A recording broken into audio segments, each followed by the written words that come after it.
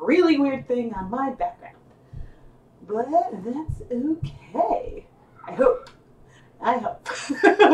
Oh, and the dorkiest part has just come out. All right. Hi, everybody. I am Rebecca from ChemKnits. And, sorry. Hey, guys, I'm live right now. Okay, like, what do you want me to do? They're just being a little loud when I'm doing my intro. Oh, no, and it's jerking. It says I have excellent connection, though, so let's cross our fingers. All right. Hi, everyone. I am Rebecca from ChemKnits, and welcome to the February 2020 ChemKnits Die-Along live stream. Every month around the 15th, I pick a new inspiration photo, and I use that to design one or more colorways on usually a few different yarn bases, and we just play with color and have fun.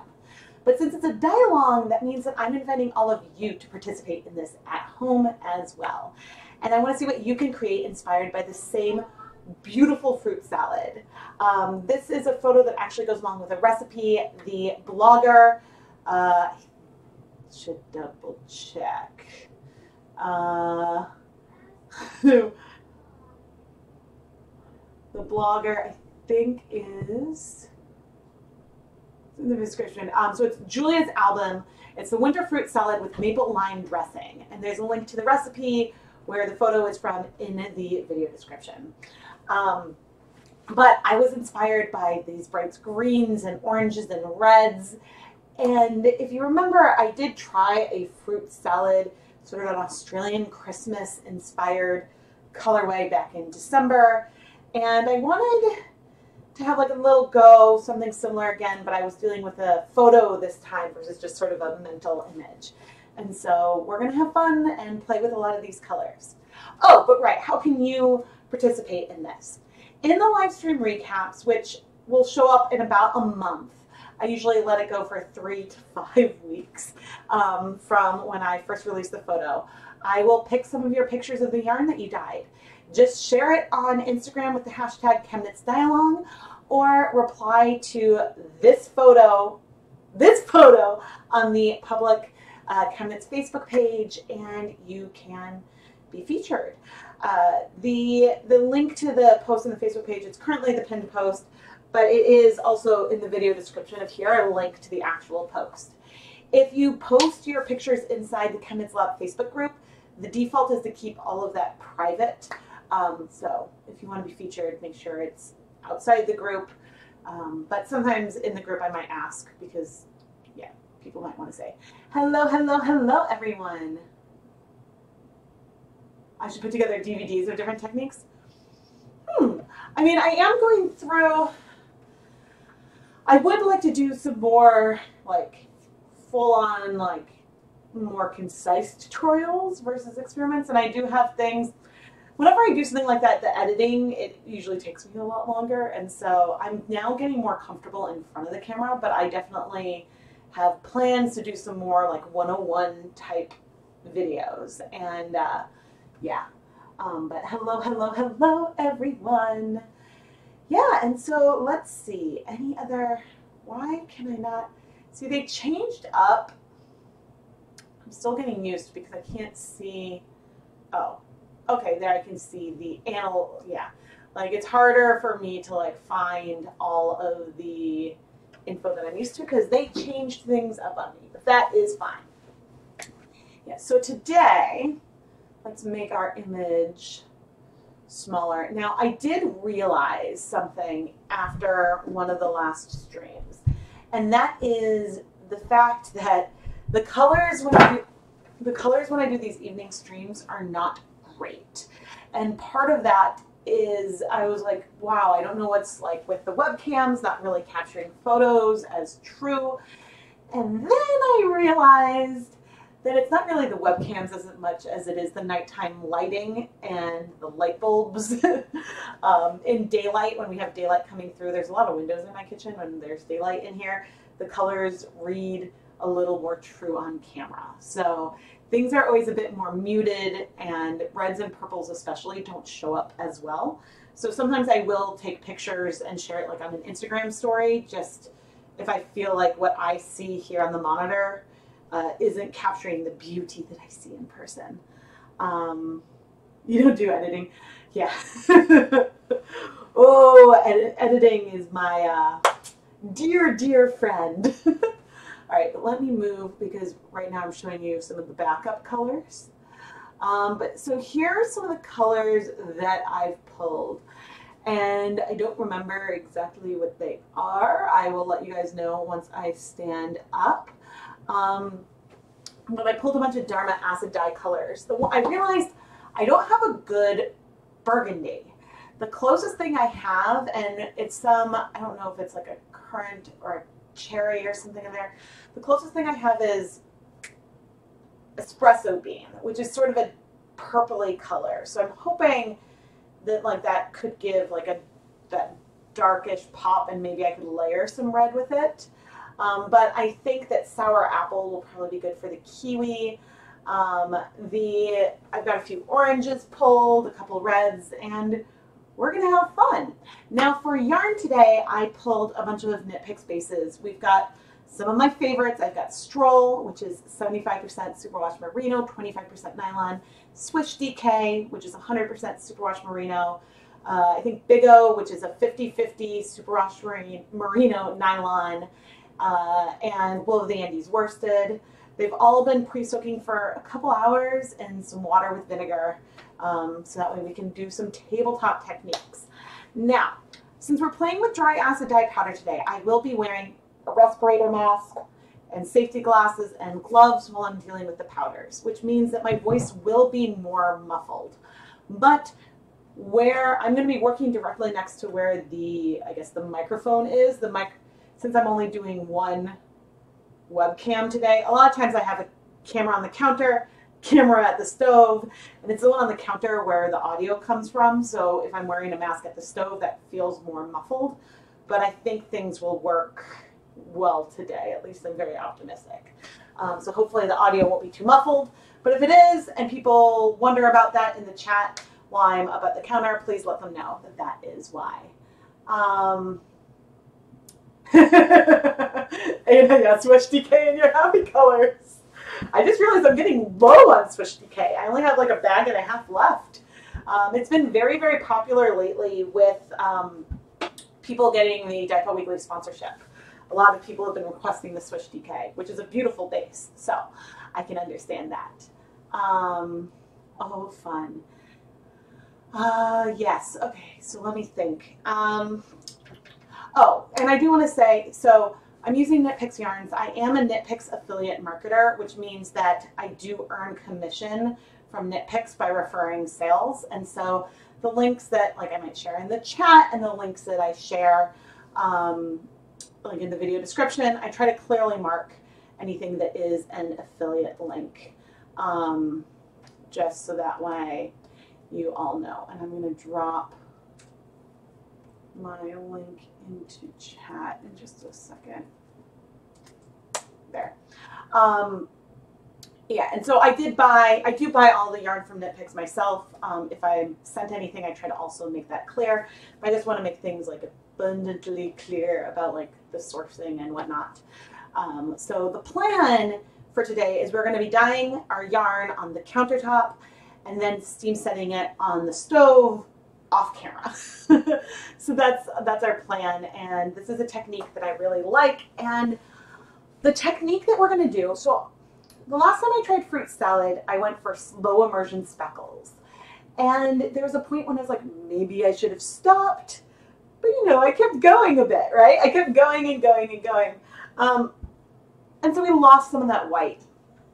I think that in general, if you want to try to preserve white on your yarn, doing some kind of hand-painted technique on the countertop is a great way to go.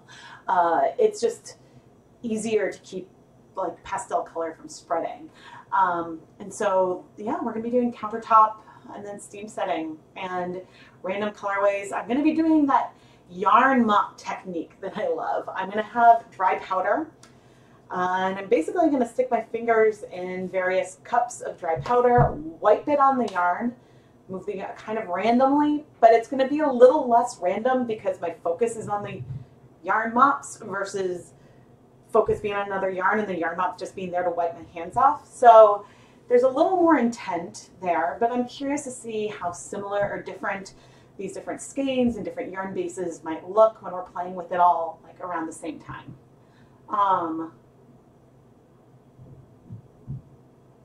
Oh, good. I'm glad. Yeah. No, so sometimes like it's really, I was talking about this in a Patreon behind the scenes live stream the other day, and it's really, really easy for me to love a colorway when I'm like, okay, I wonder what will happen if. It's those times when I have like something super specific in mind that I can get a little more disappointed.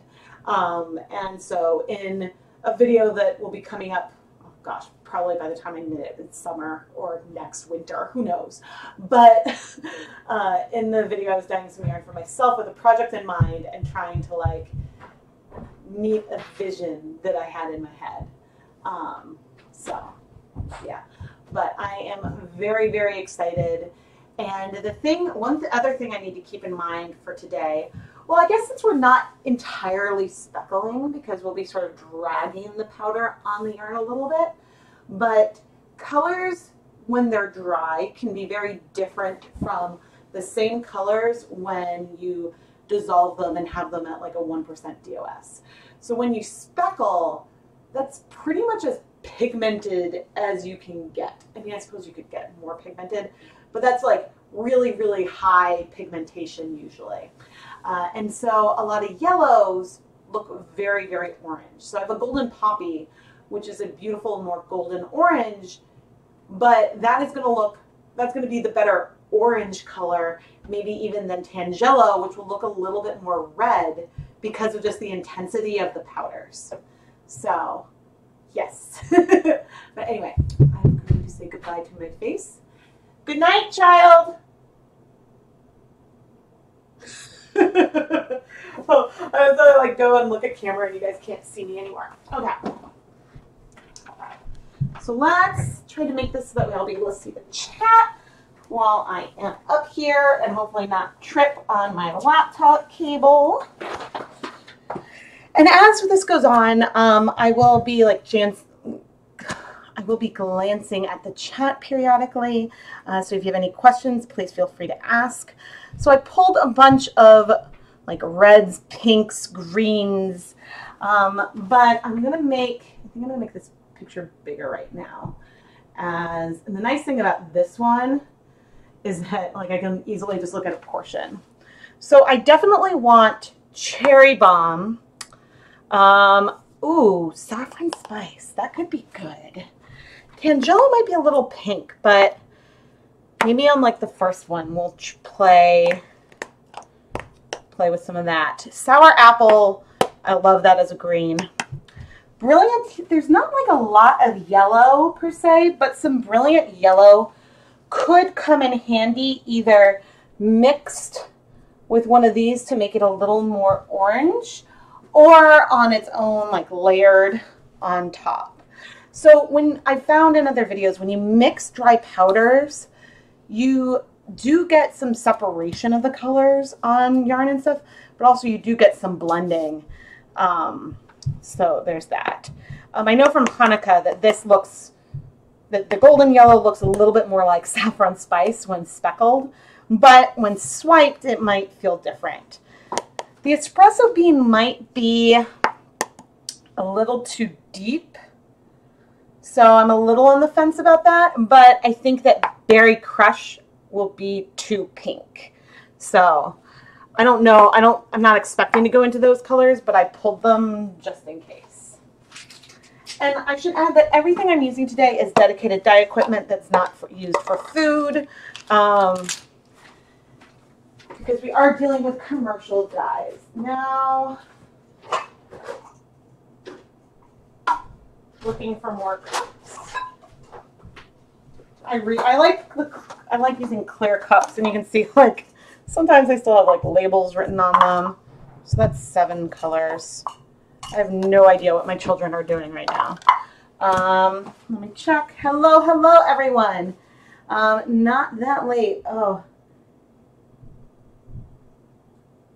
You have it up on the TV and the color temperature is completely different than it is on the monitor.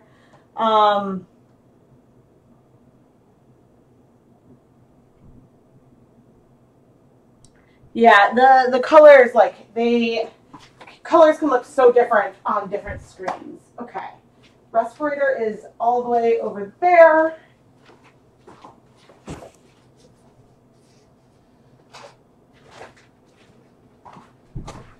So I always link like the tools and stuff that I use in my video description. And I also even now have a blog post on my website where I talk about my favorite tools and equipment and go into a lot of details there. But in video descriptions now, I'm putting an asterisk next to something that is an affiliate link to make it a little more clear. So like Amazon links, like I get commissions there as well, along with nitpicks. But Dharma Trading Company, I don't, but I still include the links to things that I use because, I mean, I think that it's helpful for a teacher to share their tools. So these are just some safety glasses. That way you got to protect your eyes. And this is the respirator. And I might need to trade out the cartridges, but I clean the outside of it periodically. And I think only once have I found any color like on here. I mean, I'm still going to wear it, of course, but yeah, but it's probably time for me to replace some of those filters. But yes, prepare for more muffled. When I started, oh goodness, when I started I used more of a face mask, but this respirator, and let me show you guys. Uh-oh. Okay, so the respirator has a tighter seal around my face. You could see the bulge of my cheeks. So like when it's just a mask, there's some gaps. And here, there's not really. Like if I cover this and breathe, then like there's nowhere else air is getting through. The only problem is my nose gets itchy. And so that is annoying, but safety is important.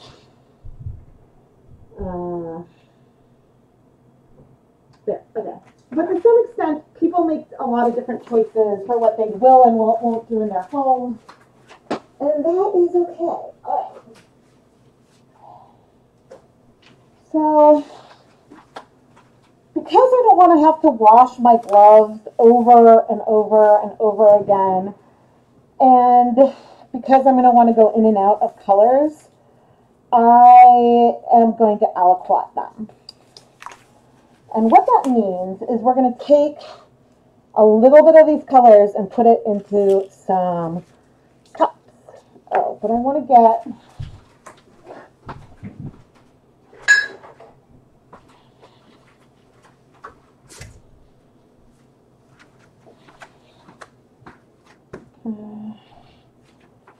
I'll hide the inspiration photo for now. Okay.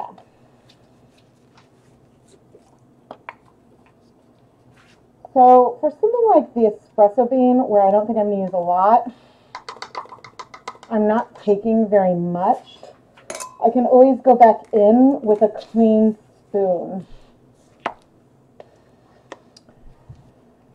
Okay, and I know I want some cherry bomb. I'm taking more. I'm dipping the spoons just into some water here, just to collect some powder. Tangelo is pretty pinky, but I like this color. This color might not exactly, oh my goodness, that might be a little too much, be in there, but we're going for it. Okay, the yellow, again, there's not a ton of a bright yellow, but this will be more of a pale orange almost.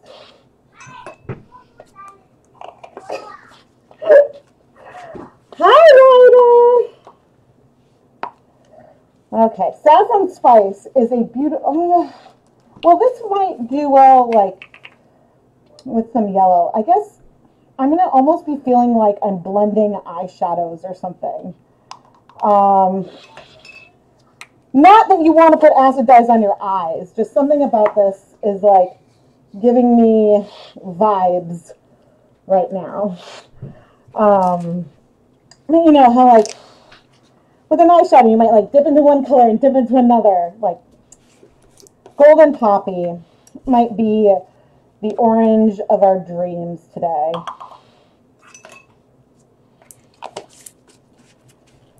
Okay, and then Sour Apple. Okay. Sour Apple, I think, is going to have to be a good friend to us today. And you got some clumps of something in here. Got a lot of Sour Apple. Okay, now I'm not mixing anything with citric acid or anything like that. Okay, so we've got a little bit of those colors pulled. We've got like our spoons are just going to go in the sink.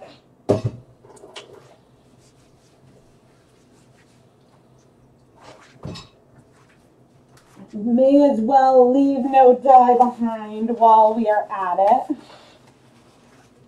And okay, we're going to pull some yarn, but first I'm actually, okay, so I think I'm going to pull the gloves while I go pull the yarn and then put them back on. Okay, and hopefully, oh good, you guys can see the powders, that's good. Oh goody, I'm so glad.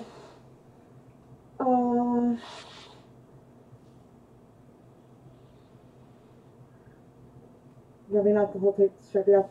Yeah, I just haven't bothered. Okay, so I don't know if I'm going to fit all 6 skeins on.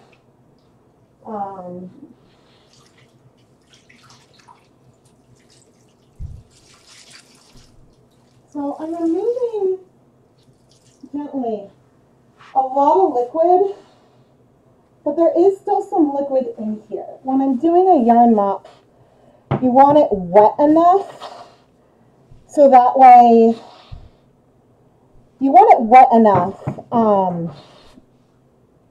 so that way the dye will like dissolve, but you don't want it dripping.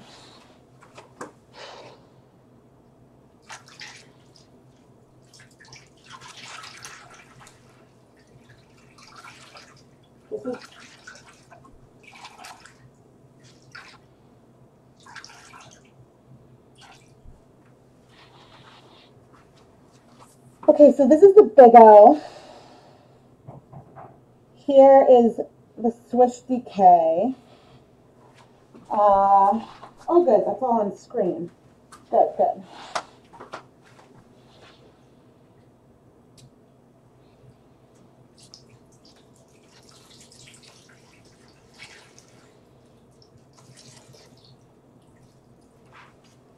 And things are sort of bunched up because we're going to be picking up and moving and spreading the yarn as we go.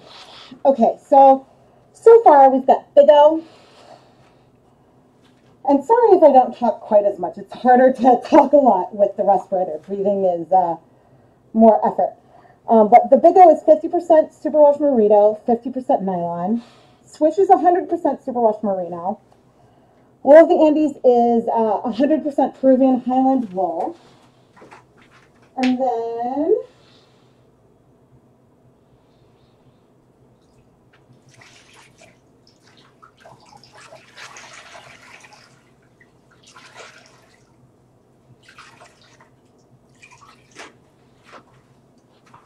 okay, and then we've got 200 grams of Stroll fingering weight yarn, which is 75% superwash merino, 25% nylon. And attached on all the skeins are the reusable nylon zip ties that I love. And actually, I have things numbered today. So 1 and 2 are the Swish, 3 and 4 I think are the Stroll, 6 is the Wool of the Andes, and 5 is the Big O. I'm not going to have trouble telling these skeins apart. I know these bases really well, but I just thought it was fun. Okay, so, oh, hello everyone. Oh my, it must be super, super late on, it must be super late in Germany. Okay, I am going to pull up the image and look. So, okay. I definitely want some white left behind. I want a lot of orange and red and green. Okay, maybe, oh, you know what I could do? Let's see, let's make you small, but maybe I should just open a big one for myself on my computer. That would be smart. I am smart, right? Oh my goodness, you guys. Oh.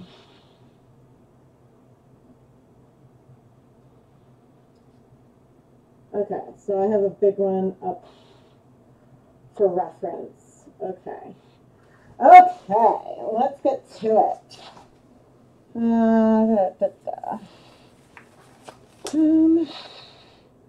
Got like a rogue strand of hair that, okay, got that in a bobby pin. Let's start with some of our green. So I'm starting by making my fingers a little damp. Then I'm going to just go into the green, which you can't see. I'm just tapping it. And like, uh-oh, I've got some dye on my fingers. And then just wiping it off on the yarn. So maybe I should try to like pinch and be like, oh, I've got some dye on my fingers and I'm just wiping it off. And that is our technique. But you can see, okay, things are more spread out a little bit than they might be when I'm doing this. Maybe I should just stick with like one finger. Whoops.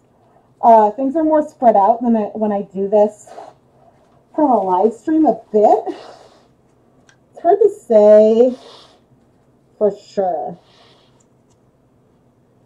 But you know, we'll be moving these skeins around and sort of just wiping on them. It's a very, very random kind of thing, and we'll be going through multiple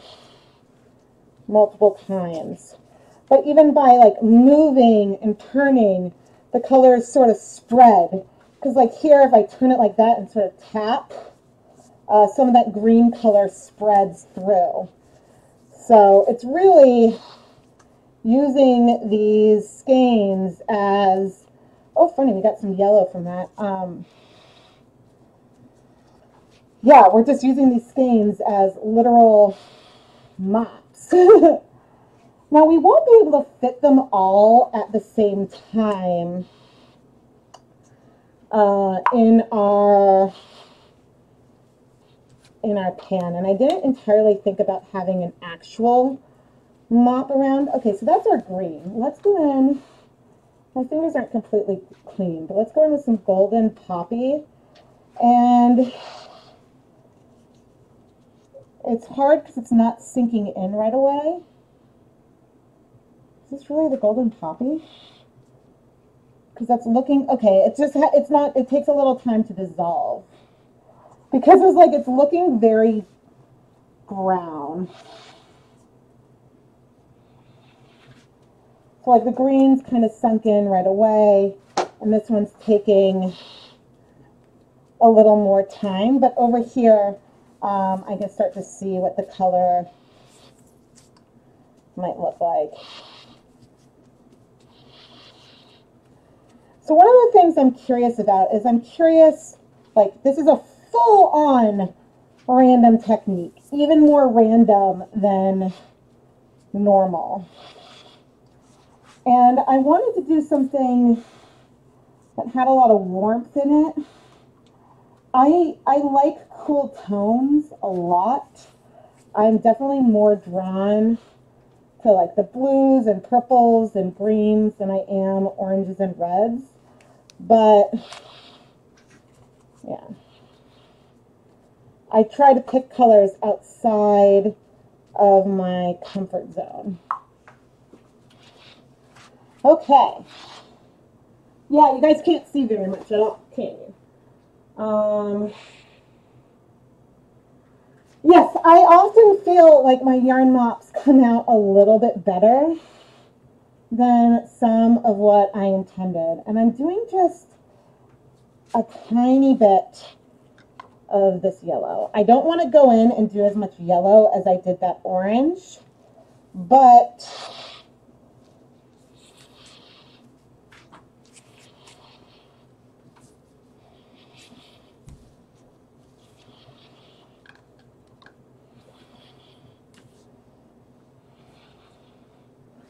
okay, and as, speaking of orange, oh dear. Well, good thing. So now we've got more, oh, I guess this is a saffron spice. That is going to give us more,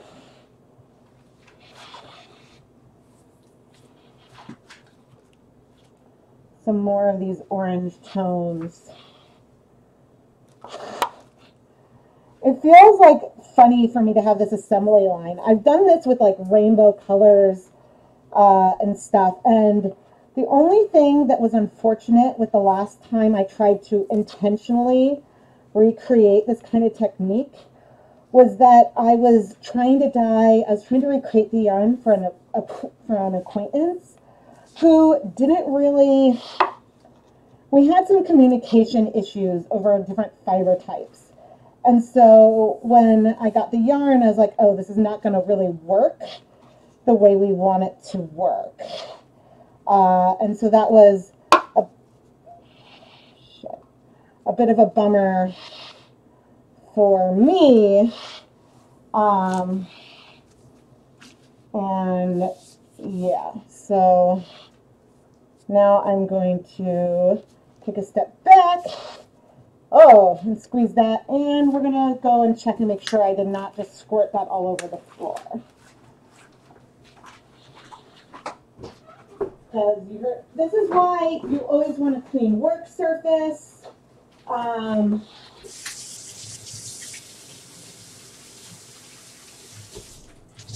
want a clean work surface, and you want to be wearing protection in case, like, you put dye somewhere. But I think it probably just stayed on the counter. I just am checking. Yeah, so this is just showing me right now that my floor is dirty. I am not seeing any orange, so that is good. Yeah, the squeeze bottles would have been fun with this as well. So things would be more bright and pigmented than they are in person. Let me, since I'm currently gloveless, let's do a quick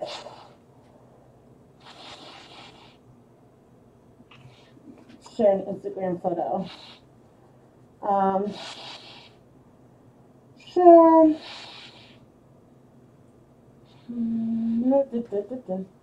Stories. Here we go. So on Instagram, I'm just at ChemKnits.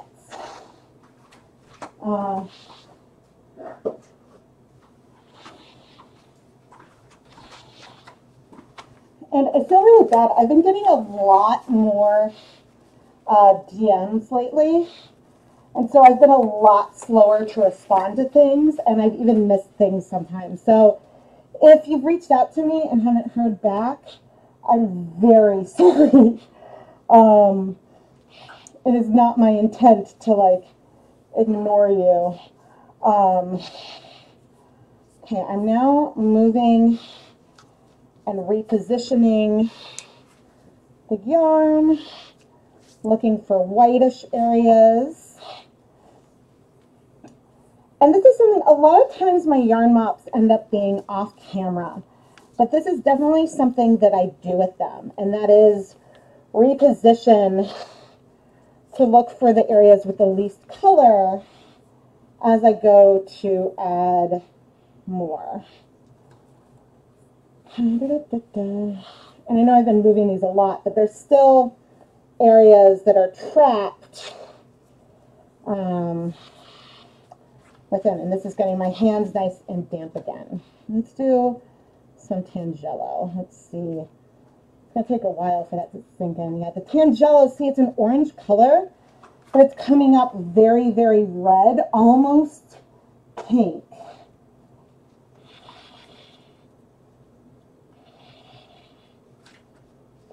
That's a lot.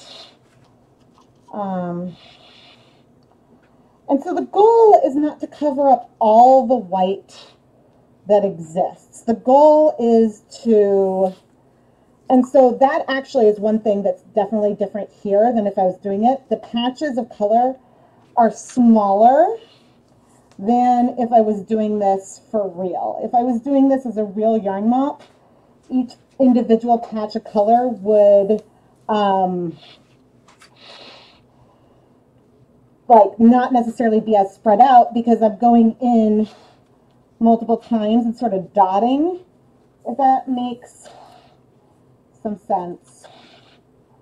But I just thought that this random technique would be really, really fun for this fruit salad kind of colorway. Just hopefully we won't end up with brown. I mean, I love brown. That's just not the color that we want today. And I pulled this yarn because I get, ooh, that's so pretty. I get questions about, you know, oh, do I not use do I not use bulky yarns very much? And I definitely don't do bulky as much as, I would say the most of what I do is a combination of fingering and DK. But I absolutely love, love, love, I love doing, ooh, maybe that would be good for that deep red color. Maybe I don't even need the espresso bean, but we'll see how that sinks in, because it'll probably be brighter once it sinks in. Yeah, I mostly do fingering and DK because I think that that's what I tend to knit with the most. But I definitely have some bulky videos coming up on the channel. Don't you worry. So in the salad, I definitely see pomegranate. I see, what do I see? I saw pomegranate. I saw there were apples. There was definitely a citrus. And I don't know if it was like a cranberry. I could have looked at the recipe. Of course I didn't. I did make an Oreo cheesecake today, though. So I used to have a food blog called ChemKnits. Yeah, I know. And on that, I would post my just the recipes that I was doing. It was like just the way that ChemKnits started as sort of this journal for me. I try to do the same kind of thing. Okay, so I'm not sure if I want any espresso bean, and so what I'm going to do is take it onto, and that's not damp enough. I don't think I want it.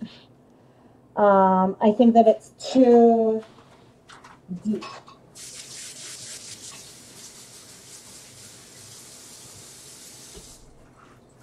It doesn't have that warmth that the rest of our salad has. I'm really, really liking where we are. And shoot, I don't have the second steamer pot, so I don't think I'm going to be able to fit everything. Although maybe I'm not 100% done either.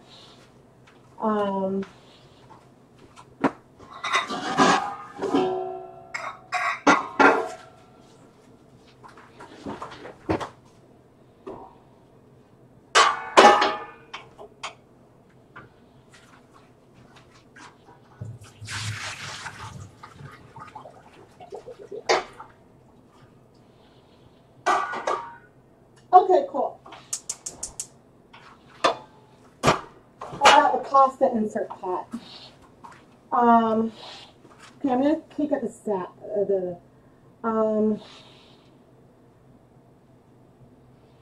ooh, I'm gonna come back. Chartreuse would be a good green. Jacquard chartreuse. I'm going to, okay, I think, like, I like this one a lot. You need, like, a pop of green.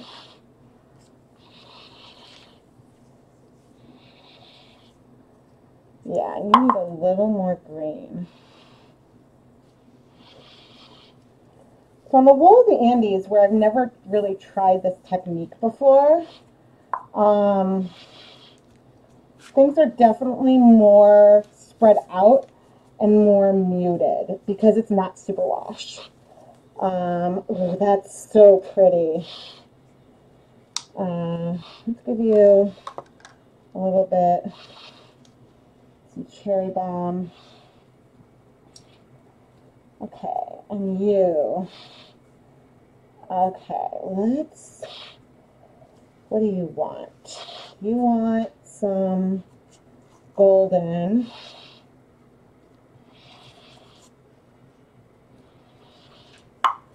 And some saffron.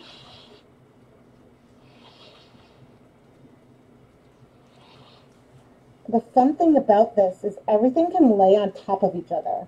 And none of the colors are even set yet, per se, but and I don't think I went overboard. I don't think we're in evil fairy territory either.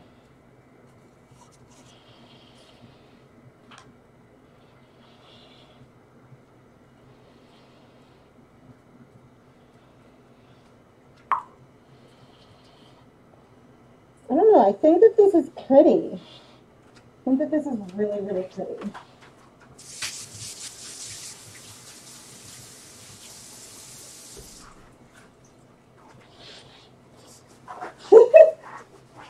There's some techniques that take so much more time than others, and this technique is a fast one. But it's a reason why it's usually a mop. And so,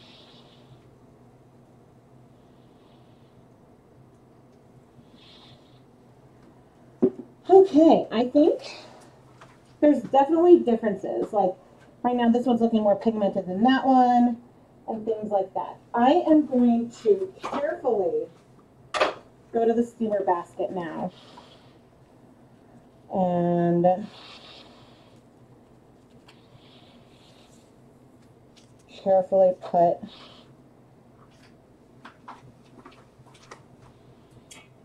these in. You could definitely wait more time before adding the yarn in.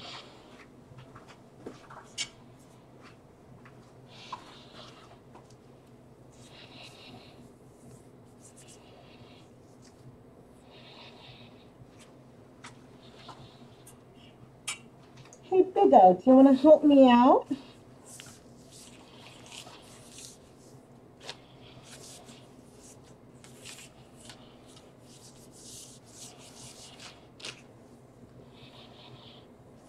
Biggo's going to have a little more all over color, and I might forget by the time I get to the recap why. And the why is because I'm wiping up the counter. Hopefully I remember.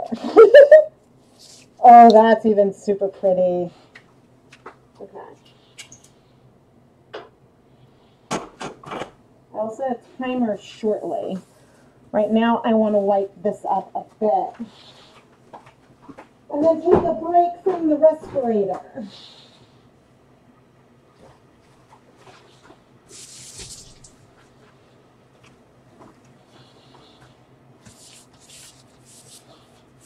I mean, at this point, you could come in with more and more and more yarn, but the amount of color left on here right now isn't very much.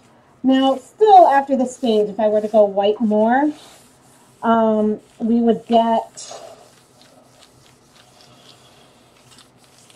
If I were to wipe more at this point, we would get some color, probably.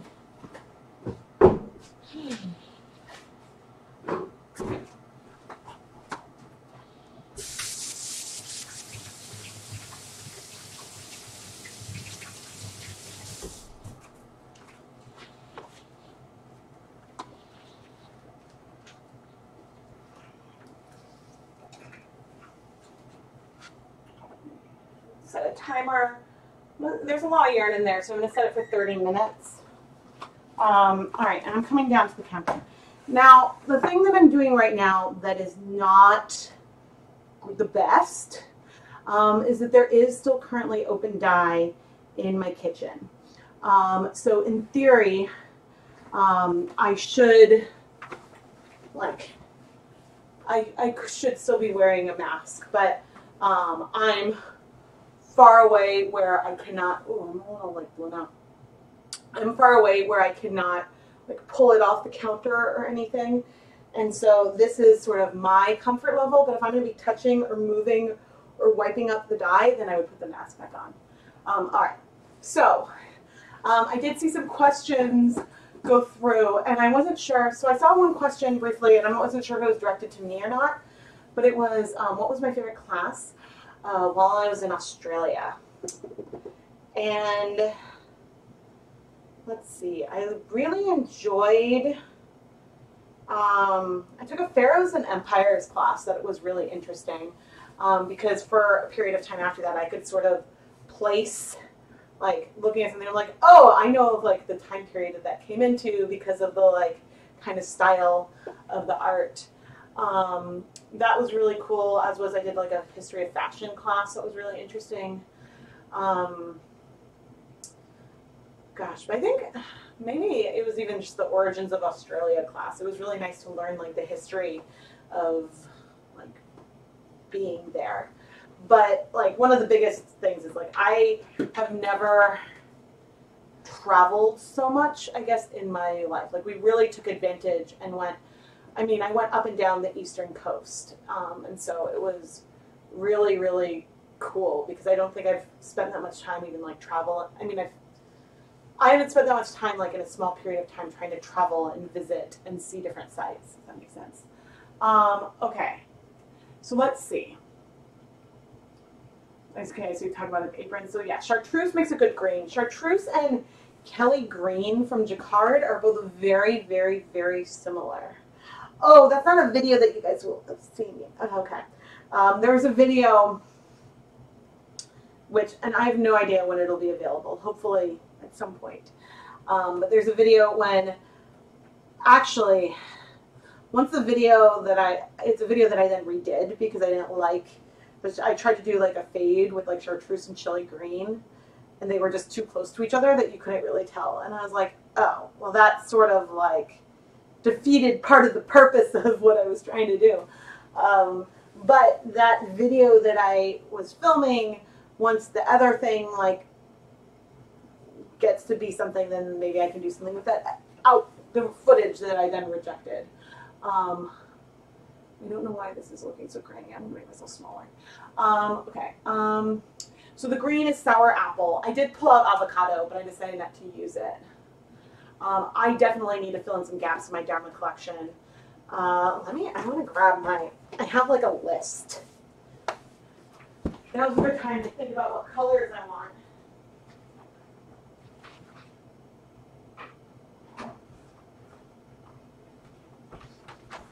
Okay, so I like the Dharma catalog, and I have on here the colors that I have. I have little tick marks, and I find that a helpful way to play with it.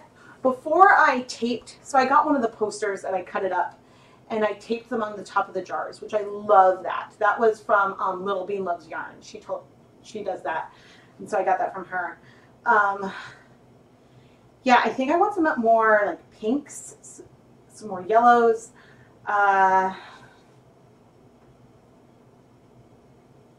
Yeah, I need a Cabernet or deep maroon or an aubergine. That's something I'm absolutely missing.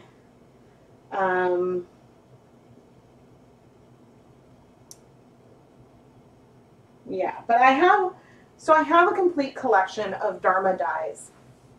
And I have a complete collection of Jacquard acid dyes. Thank you, Dyer Supplier, for that. And I like Jacquard dyes. I don't like the jars themselves as much because I can't like pinch the dye out. And so that's probably a big reason why I don't use them as much as the Dharma ones. But there's definitely a lot of colors from the Jacquard line that I really, really, really like. But yeah, but the line, so what, there's 40 Jacquard acid dye colors, and there's at least double that. There's maybe around 80 Dharma colors. So you could get away with probably a collection of 8 colors. Like if you had like a magenta, like a bright blue, so like a cyan blue, a yellow, and then a black, and then maybe like a true brown in there, and maybe and then maybe a few like deeper colors that could be harder to mix. You could get away with a lot with doing color mixing. But I like to play directly with the dry powders so much that that's one reason why I like having the pre-mixed colors, even if things break. Wait, the dye an apron. Oh, you want to knit an apron and use it to dye with white fingers. I think the idea of a knit apron would be really cool. I would probably want it backed with some kind of fabric though. Mainly because like I'd worry, since it's so, like since knit fabric is so porous, like I'd worry about like some of the dye getting on my clothes and stuff.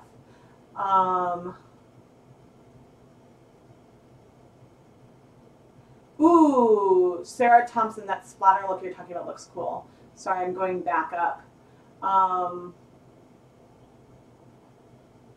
Yeah, so sour apple was the green that I used. I used sour apple Tangelo, which is like a pinkier red. I used cherry bomb, which is also a pinky red.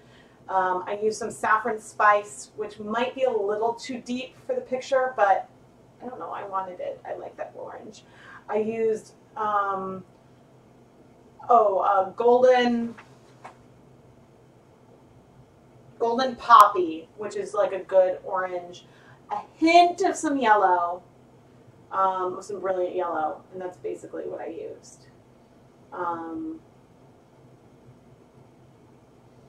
Yeah, I mean, I've done comparison. What I haven't done yet, I've done some comparisons of like I crudely swatched all my Dharma dyes randomly, just the powders on some liquid to see like, oh, do they break?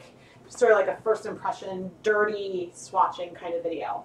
Not like a clean, like 1% DOS of all the colors to have like a swatch card or something, but something so that way I can get a feel of, okay, this red is like more pink than this one, this blue is a little more purple, just to get like a relative sense between the colors.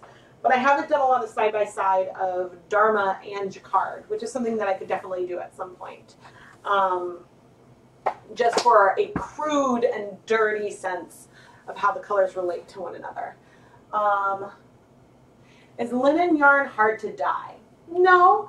I mean, I haven't dyed 100% linen, but I haven't found any linen blends I've dyed to be harder than cotton. You just need to make sure that you're using a dye type that works on cellulose fibers. So the acid dyes that I'm using today, or food coloring, you want a protein-based yarn for acid dyes and food coloring. So for that, you want like a wool, alpaca, silk. Nylon has a similar chemical structure to a protein, so nylon can be dyed with acid dyes. But otherwise, synthetics, you need like different types of dyes.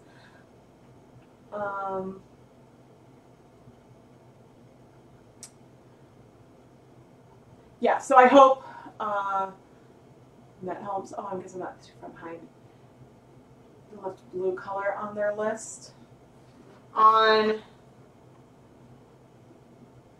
both, so I'd say that both Dharma and Jacquard have a lot of blues.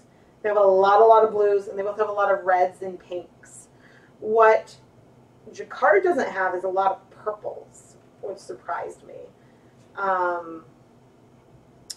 Yeah, I find like there's a few colors that I wish the Jacquard line had. Like they only really have one gray. And so my favorite black is Dharma True Black. Jet Black from Jacquard and Toner Black, they both break when you speckle. True Black just gives you black speckles and it's great. I haven't tried Oxblood Red yet.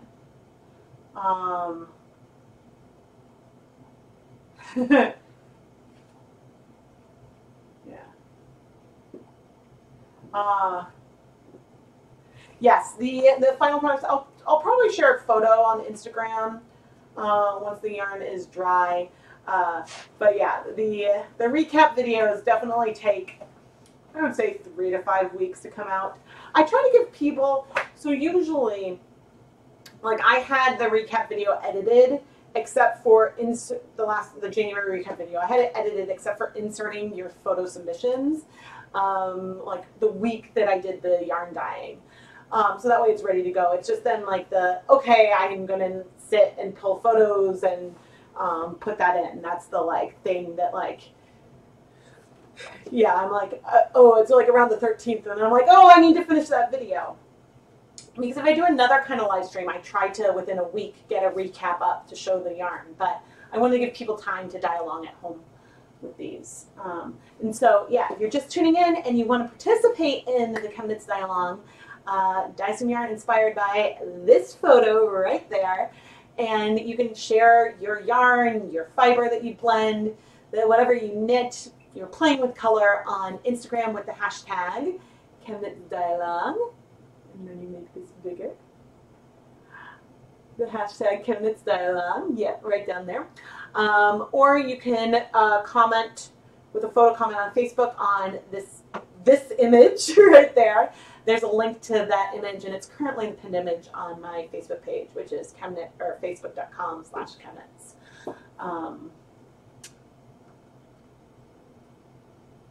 Have I had any issues with food coloring dyed yarn fading? So I have a video where I took Broken Violet and I put it outside in the sun. I had a wet skein and a dry skein, and I left it out in the sun all day. The wet skein faded within hours. The dry skein did fade when left in the sun all day. And that is my biggest, that video and trying that direct sunlight outside was my biggest experience with food coloring fading. I have the first, let me grab my hat. I think it's over here.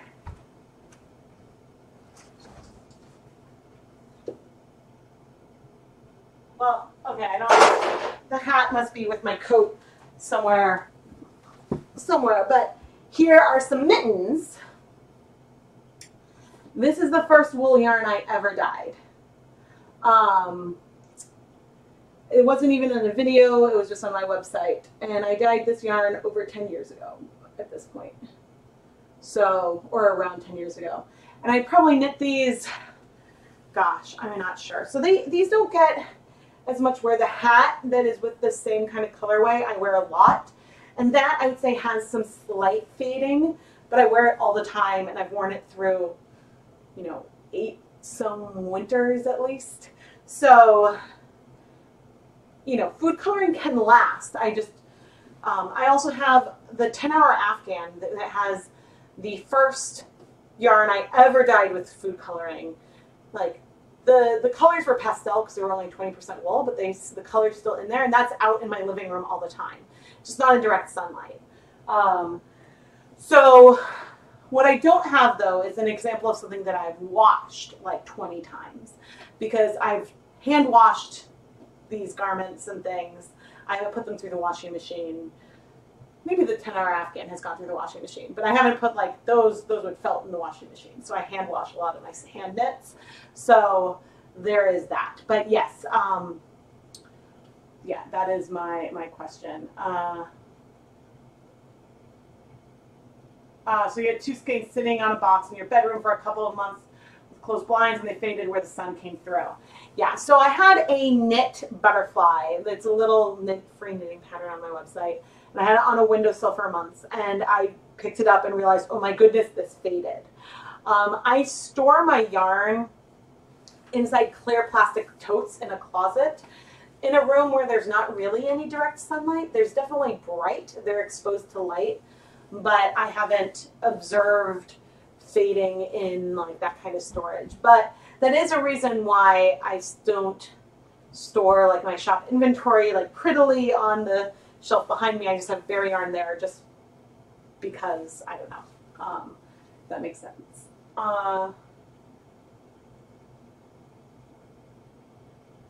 Oh, you got a steamer insert for your catering tray. Oh, that's a good idea. Yeah, so I'm definitely have things crowded right now. But hello, hello, hello, everyone. Thank you so much for joining me today. I know that this point, oh, did I not? I meant to take a picture. I don't think I took one more picture of the yarn, but I don't think I shared the updated picture on Instagram. So I will do that on my stories. I guess it's about the same, but share. I have to figure out, I was supposed to be thinking instead I was chatting. Nope, I don't want to filter. Okay. I'm supposed to be figuring out what to do with the rest of this yarn that I pulled. Because, you know, we gotta have some fun. We gotta have some fun with it.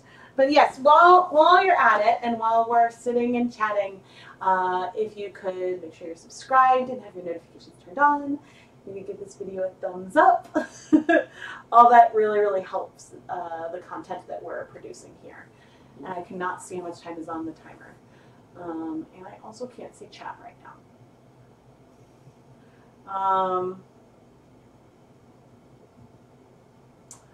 So yeah, so commercial fabrics can fade as well.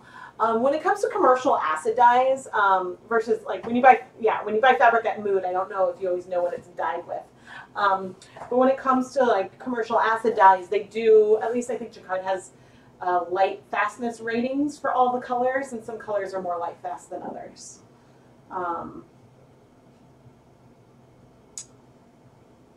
Okay, so how much more light fast are the Dharma or Jacquard dyes? That question popped up right after I said that. There's not, I don't think there's like a fair comparison to it next to food coloring. Certainly since they're developed as a fabric dye versus a food coloring, the longevity has been more tested. And so I think that you can find those ratings from Jacquard for the different colors. But I'm not, because people have asked, I'm not interested in doing the same kind of experiment outside to like see if fading happens over the day, like I did with the Wilton's Violet, because with the Violet, people had been reporting fading, and so I knew I was trying to replicate results that I hadn't seen personally yet, but that other people had reported. And so if there's a Jacquard or a Dharma color that you've experienced fading on a short time scale, let me know and then I can test that. But I don't like want to try to use like test all the colors one by one by one. I think there are sites, and I haven't gone to look up what the different ingredients are and the different pigments in each different dye color. I'm presuming that there are more acid dye pigments available than there are food coloring colors. So all food coloring is a mixture of the same, mostly 6, occasionally 7 molecules. It's just the proportions are different for different colors. And so therefore, yeah, the most yarn that's dyed with food coloring has, you know, it's the same kind of combination. And it's not necessarily the case with commercial dyes. My guess is there's more than 7, but again, I don't know. So I hope that. Oh, thank you. Yeah, things are going well, and actually, the kids sound quiet, so that's good. Yeah, it's February vacation. Woohoo! And so I'm like, okay, it's hard to film when they're home. It's in general easier. So I don't know if I should try to do these like the ChemKnits sing-alongs like during the daytime for me. In general, it's much easier for me to film or live stream during the like time between like 8:30 and 2:30 Eastern time because the kids are at school, and also the light is better, and so it's an easier like chunk of time. But I know that, well, I know you guys are all international also, so thinking about like people who are working in the United States doesn't take into consideration our friends in Australia and in Europe, so there is that. But hello, oh, thank you so much. I am not sure, Addie, if anyone has done a light fastness rating for food dyes beyond just the anecdotal. And I think that the culprit, the big fading culprit, is that red number 3. So I've observed fading in food. I observed fading in some purple sprinkles. I was like, oh, some of the, I don't know if it was the pinks that went away or maybe some of the blues went away and some sprinkles in a container. But on icing, I noticed that some of my purples were looking more blue and they were looking distinctively less purple than when I first put the frosting on. And so that's something that I've observed, but I hadn't really observed it as much. Red number 3 is a little finicky. If the conditions are too acidic, it'll crash out and you'll see like a red film. And so that's the reason why I don't think you see that used in beverages and things as often. But it is like a beautiful bright pink, so it's used for, like, it's why you don't have like a good, true, bright purple Gatorade. There's like a lot of blues, and you have the deep grape, like plum purple, but you don't have like a vibrant, like, oh, the red balance is way off. You don't have a purple like this. Although on camera now it's looking more like Women's Violet. This is definitely in person more of a pink purple. And I like the blue purples. So, anyway.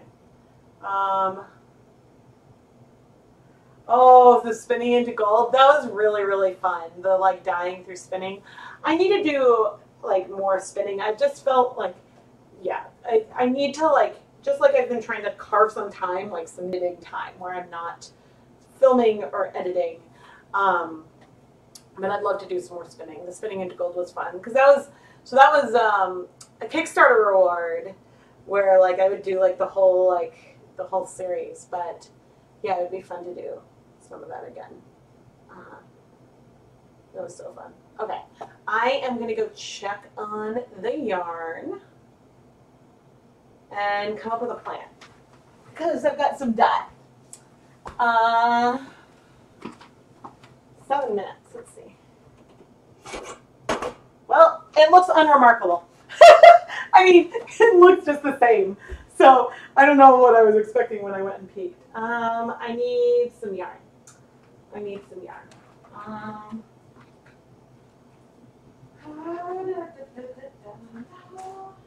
do I have?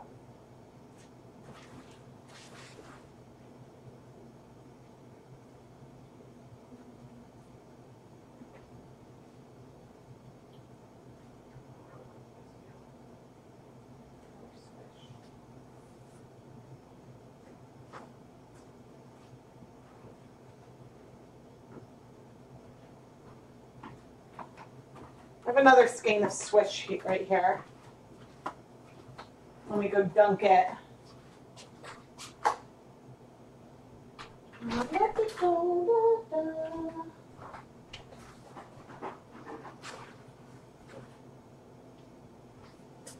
Looking for a zip tie. I ran low on zip ties because when I was doing the like ChemKnits Clinica special, I used the zip ties to store yarn and keep different minis together and stuff. And so therefore, like I was like, I need more zip ties. And now I have a million again because all that yarn has gone off to you guys.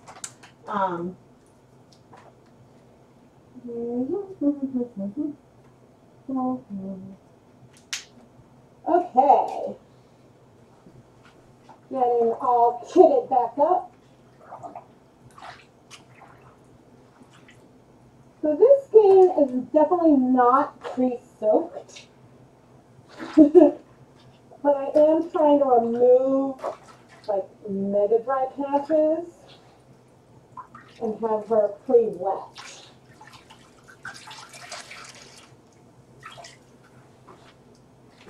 For these kinds of techniques, you need the yarn wet.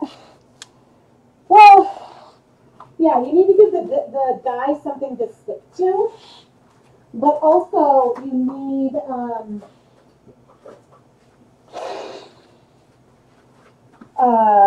need the acid at some point.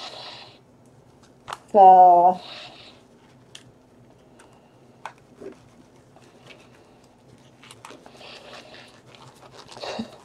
trying to put gloves on wet hands. Oh my goodness. So let me turn this so I can see the chat, and let's make this smaller. For a drop spindle, like sitting in a chair and the space from like where you're sitting to the floor works.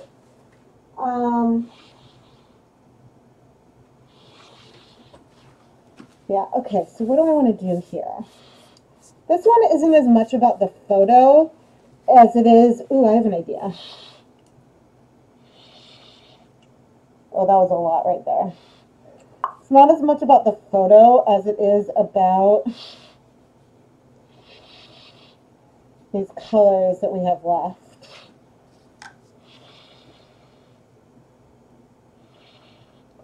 I guess I'm more speckling. Just sort of, whoops.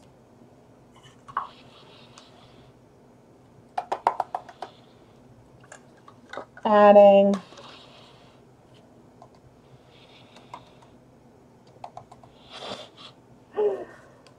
I have a lot of, oh no, that was a lot. Uh-oh. Let's share that love. Which was always the plan.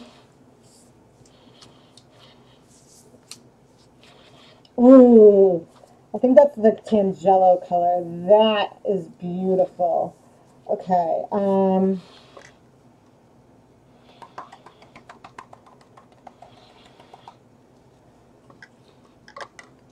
I'm definitely going to need more yarn.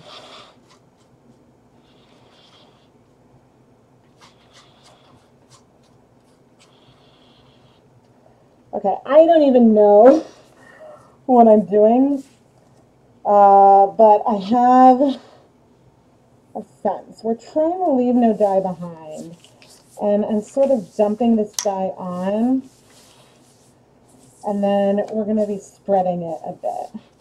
So that green might end up turning brown. The reds might be, this one is going to feel a little foresty, a little fall, like, okay, where do I need some more color? You.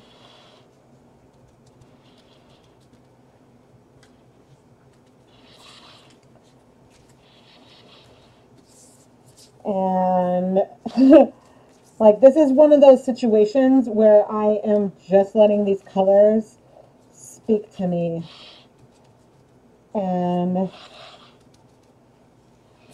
kind of do their thing.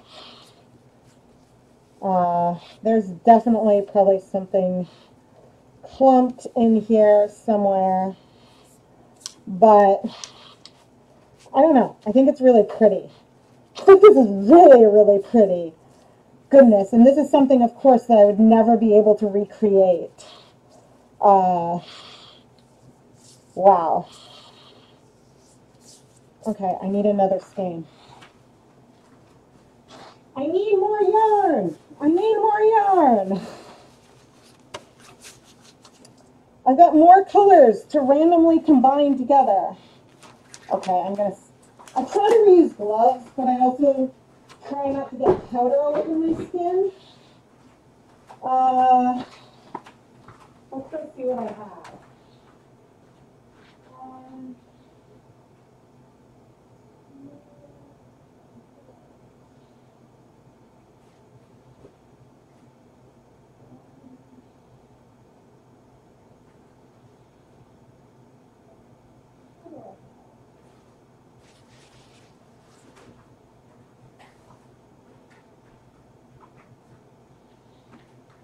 We got another stroll.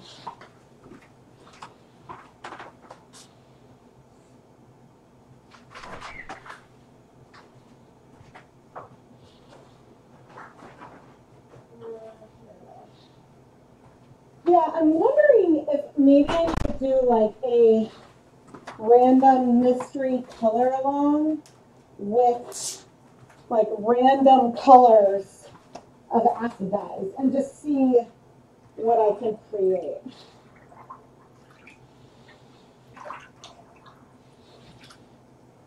See how many different kinds of colorways I can create. Okay, I am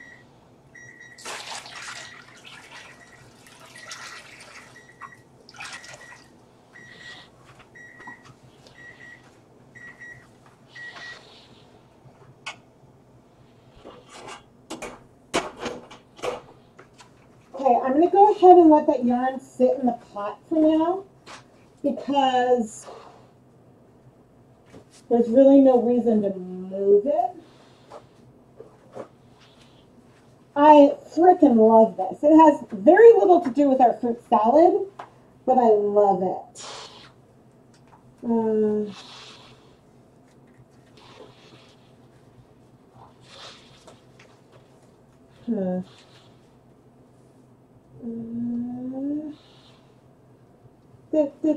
Okay.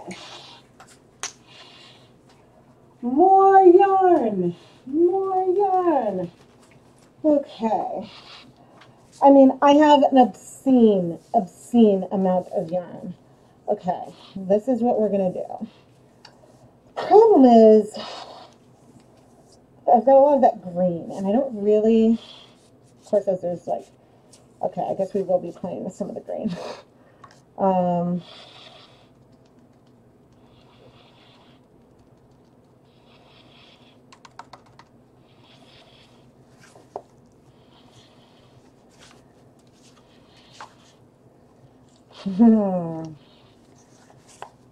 This is when, like,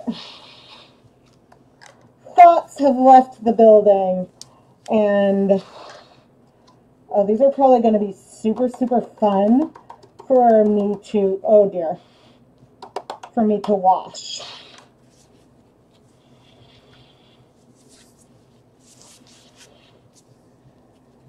But don't worry, we will spread these colors. Haha. Oh, see, even that is pretty. Okay.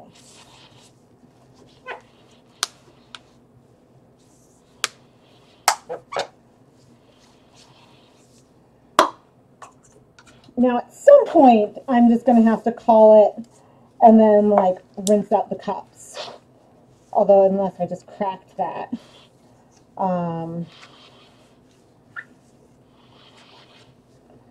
So that is definitely something that will need to happen at some point. But right now, kind of wish that the green wasn't on the counter, but we're going to go with it, and we're going to get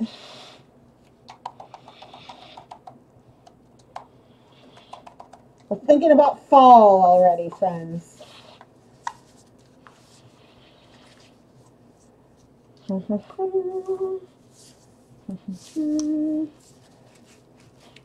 Let's see, if I squeeze, nope, oh, sorry, friend. If I squeeze this, we've got a nice yellowish water. Look how pretty. This feels like finger painting. Okay, I'm a little nervous about this green, but I do want to use it because we have it, and that is the challenge I am imposing on myself.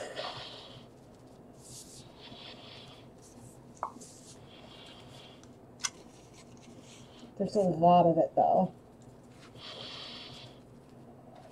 Yeah, I can't use it all.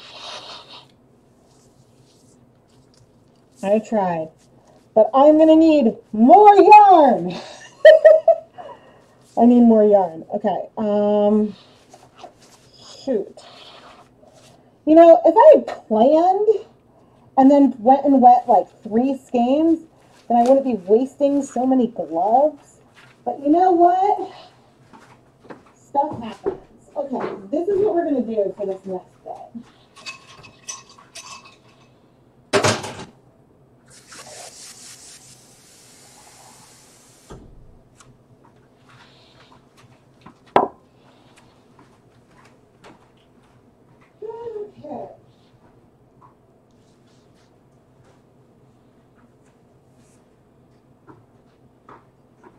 another stroll. We are going to mix this remaining stuff down.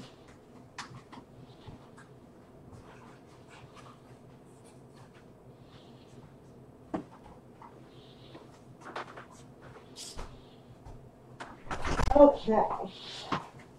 Goodness, I freaking love this. I don't think I would have done that without it being an accident. Okay.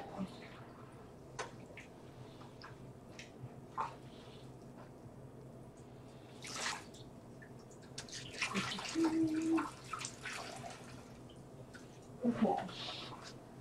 So we're on the counter. We're a little buffer. And, oh, I can double layer. Okay.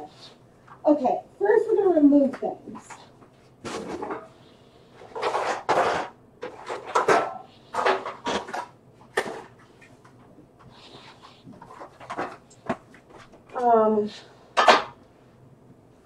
So I have all of the yarn in a pasta insert right now. Oh, this is pretty. I'll show you guys once things have cooled a bit more. Oh dear, oh dear.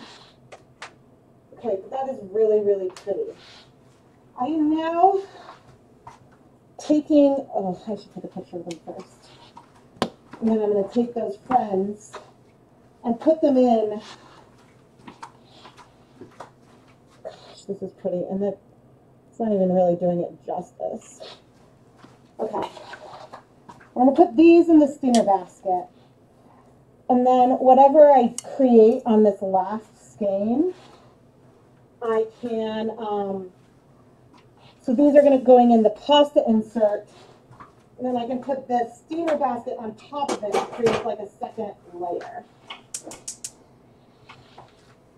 So that will work. Okay. I need gloves. And let me check the chat.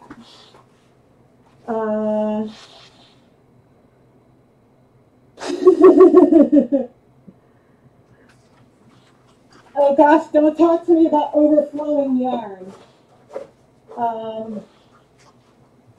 My house is a little bit of a disaster. Okay, and I have a third glove that I do not need. Okay, this is what we're going to do. So what's the color in here right now is just that little bit of water that came from the ends, like, of the spoons that we used at the very beginning. And we are going to kind of mix everything together-ish.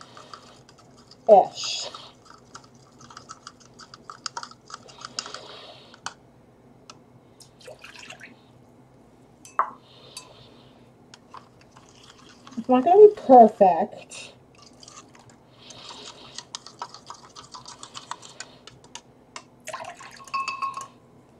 I'm curious what kind of color we will create. A lot of these are fairly empty already. I'm actually not sure.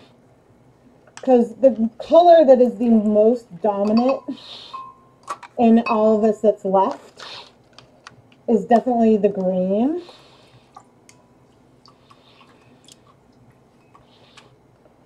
Oof, that color is pretty.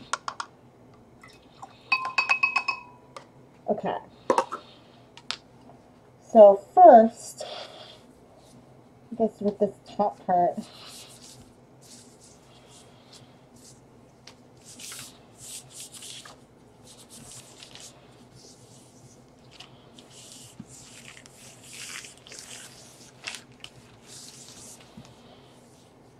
it's more wiping up the counter. Okay.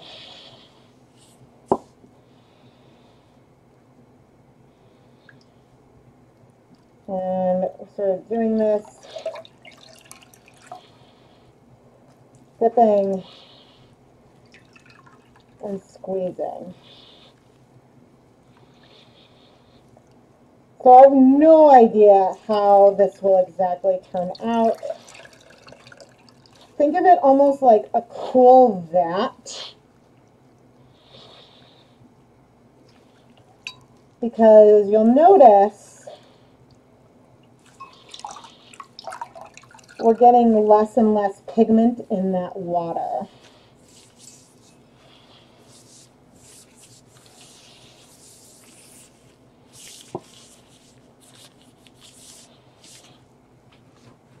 Okay.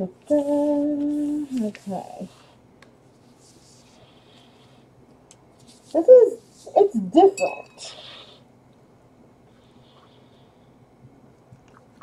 Okay, I'm just going to leave this to soak in here for a bit. But that is let's attempt at leaving nothing behind. I've not set a timer. Okay, it's 9:26. I'm going to quickly, actually, I'm going to try to rinse per se. I'm just going to put in the soap.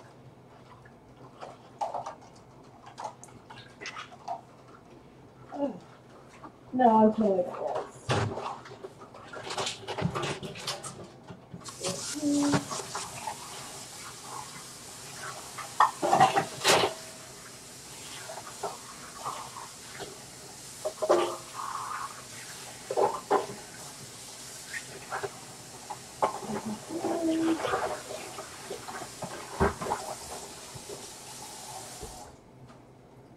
Okay.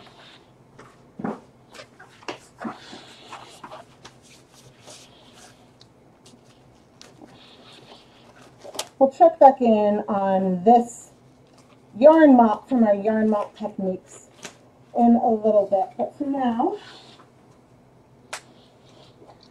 oh, it feels so good to take off that mask.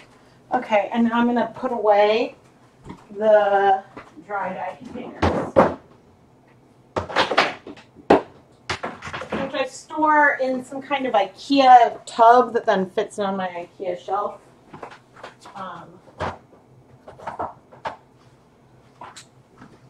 And I'm very, very careful about not leaving these tubs downstairs around any children.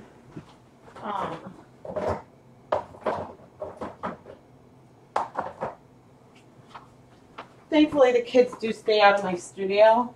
In theory, they could, I suppose, get into this, but they stay away from the yarn.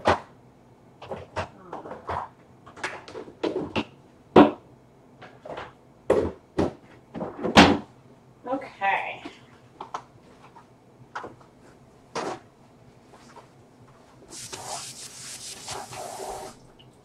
Let me set a timer there. I could just leave that one overnight. Just wiping around where the dry containers were. But there's some pigment down there, but there's liquid pigment around, so I'll clean that up more thoroughly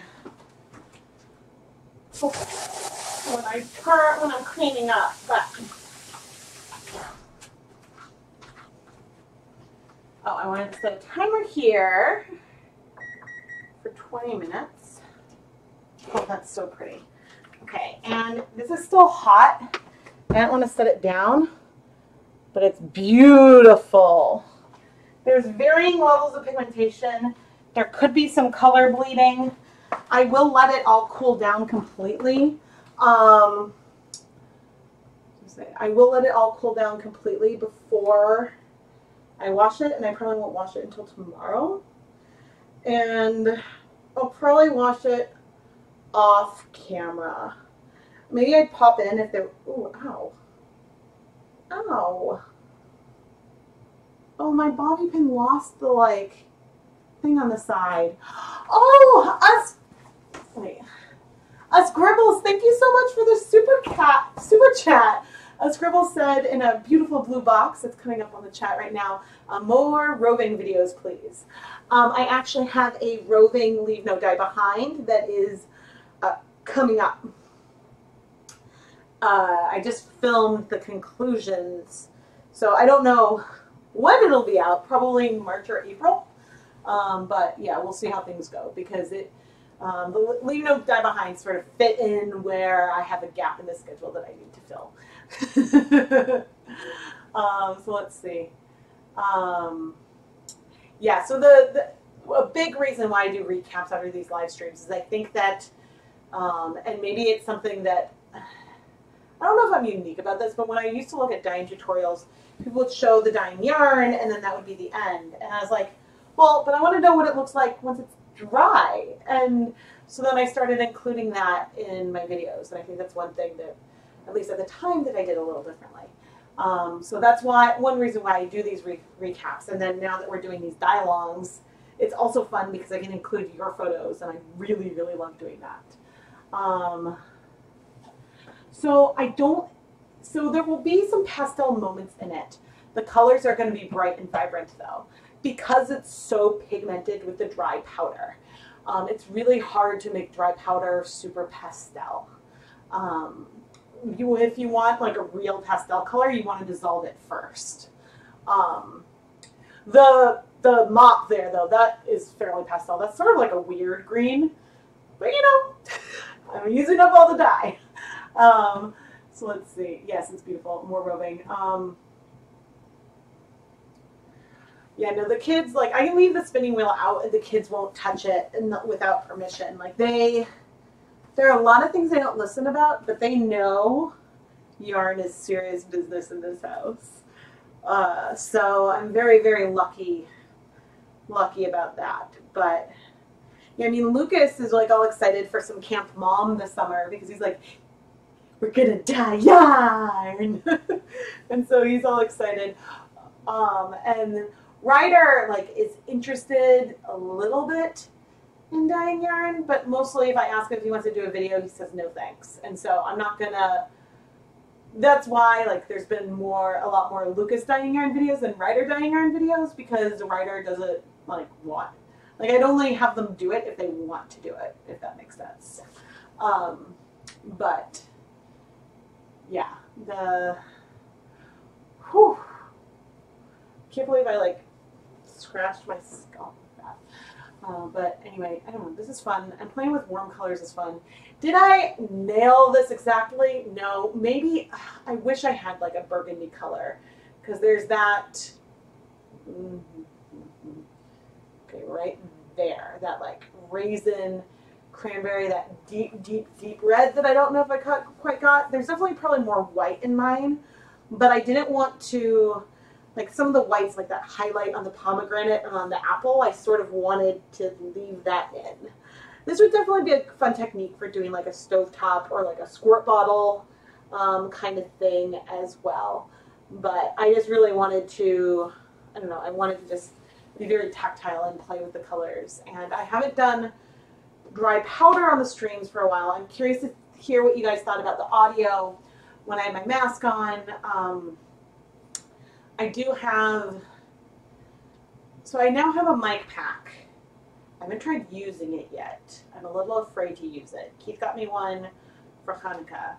I'm afraid, I think, of filming a video and having all the audio lost, because the audio is all of my notes. Even though I guess I have filmed some fun, like, time-lapse videos, and I'm like, there's one, and it was so much fun. I was like, it was a video, and, like, I had notes, and I was like, I just didn't really, I don't know if it was, like, I didn't want to edit it. I realized, it was like, okay, wait, it would be really fun if I make this a time-lapse, and I try to narrate it, just remembering and, like, observing what I did. And so that was really, really fun. So I suppose if I lost audio, then, like, I could do that. But I worry about, like, losing audio or, like, getting everything, like, synced up. Or also just, if there's cords attached to my person, my ability to, like, move and run around would be, like, harder. And so, I don't know. I'm nervous, but I probably should do it. Some breaking acid dye and roving. Yeah, that would be really fun. Oh good, I'm glad the audio is fine. Yeah, I definitely want to do more roving videos right now. So you guys have all been awesome, because I in 2020 so far, I don't know if you've noticed, but we've had a lot of viewer-sponsored videos, which has been absolutely amazing. And because it helps, it basically like upfront finances the cost of like the yarn and the dye and stuff that I'm using in the video. And so that helps and allows like me to do like go a little bigger with and do more skeins, or like helps like maybe even not in that video but helps on another video me try like more things and get more samples and whatnot. The only downfall, which is, this isn't a bad thing at all, the only downfall to the viewer-sponsored videos is that the viewers pick the yarn base that is going to be featured in the video. And so because of that, there's going to be a lot of Switch DK coming up. That's been a very popular choice right now. But I tried to like pull in some other skeins and like mix and match and like and do some like fun side-by-side comparisons and things. But that is one reason why there's going to be so much of like swish and stroll in some of the Dye Pot Weekly episodes. But I mean, tonight I didn't go too far out into like new yarn bases, but yeah, there's definitely some videos where I'll pull. I love doing side-by-side comparisons on different yarn bases, and there's a video. I don't know if it's this Tuesday. I'm curious. Come on.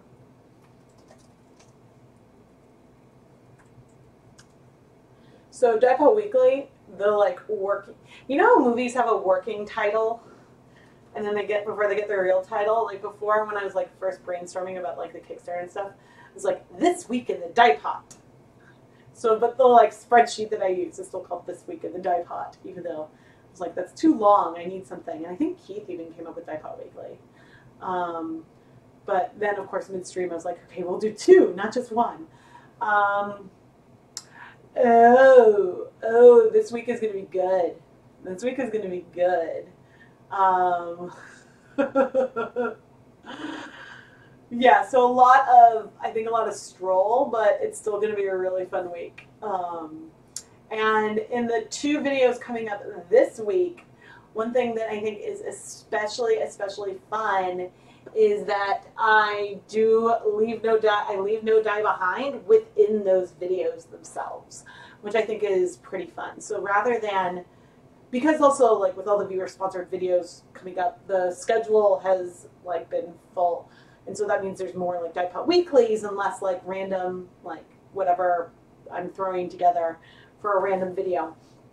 And so I included some of the Leave No Dye Behind in the two videos that are coming up, just because I was like, I did a little bit of color mixing, or I had like just pulled and diluted some colors, and so I had some left over, and so yeah, I just said, what? YouTube is not receiving enough video to maintain a smooth streaming. Apologies for any of that. If I could bottle and sell that energy, you'd buy some. I would buy some too. The irony, so I have a fatigue disorder. And it's really ironic because I definitely, at camp one year, I got the Energizer Bunny Award, which I was very proud of. My personality has always been like upbeat and so energetic. It makes it that much more ironic that like I have a fatigue disorder.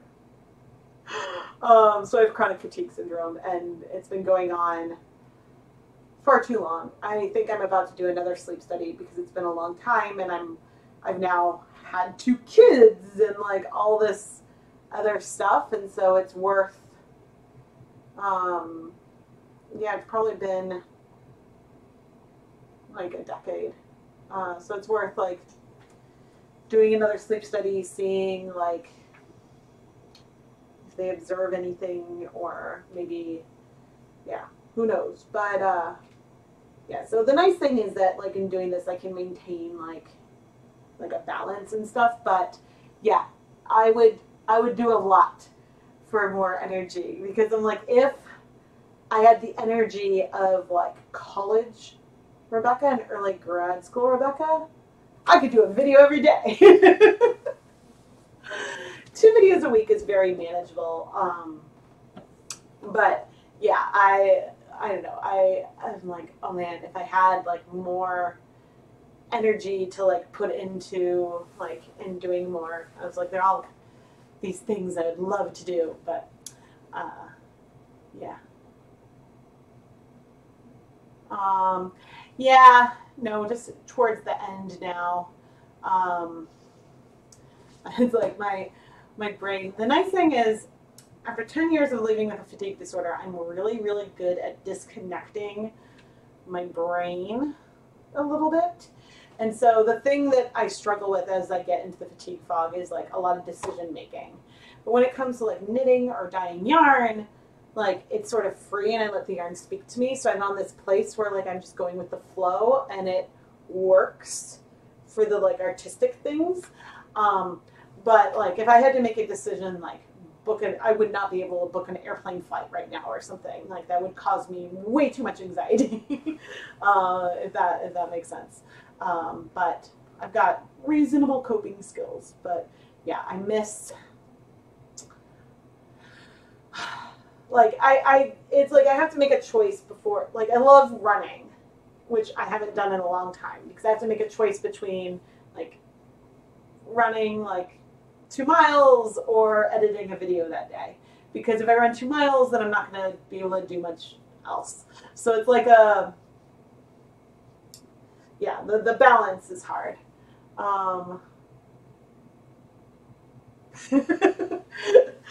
Oh man, I don't even know if I was complaining about being tired in 2009 on Facebook. I don't think I was posting as much back then. I definitely started posting a lot more once I had the kids.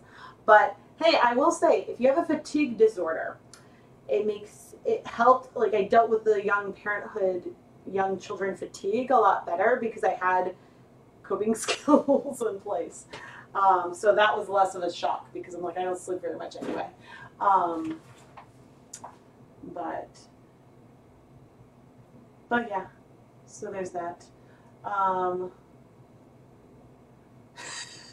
I make myself tired in the live streams. Like they're really, really fun and I really enjoy doing this. But I definitely have like a good, yeah, I have a good sense of what I can do. And when I'm doing these live streams, a lot of it is fairly similar to what I do when I'm doing a day of filming.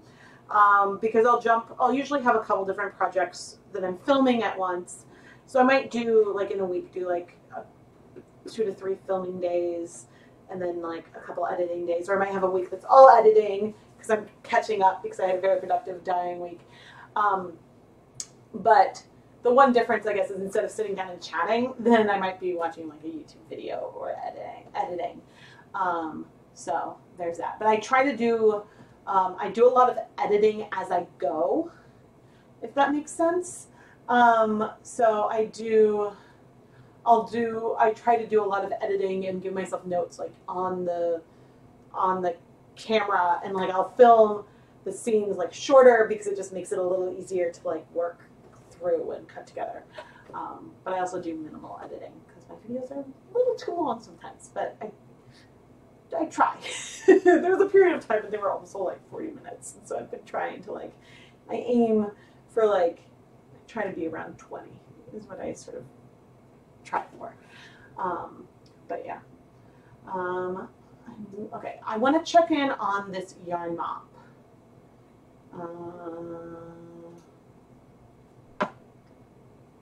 Which is definitely not bright as our fruit salad. Oh my goodness.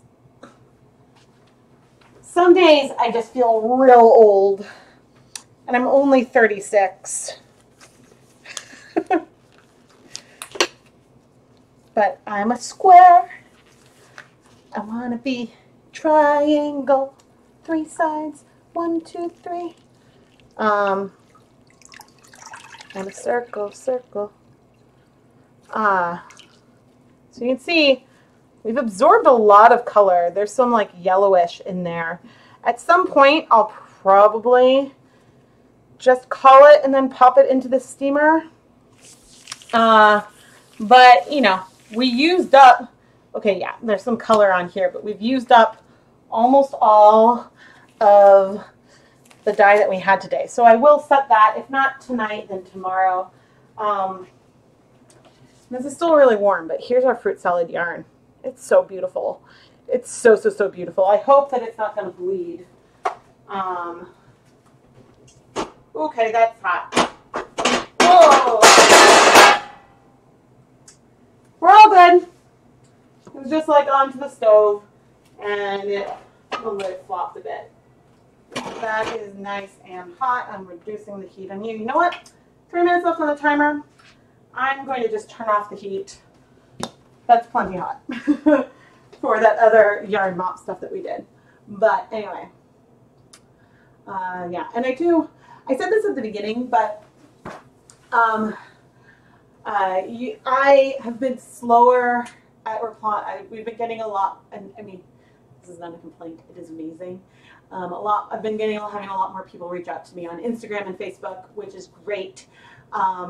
And I've had some, so I've been slower at replying to some direct messages.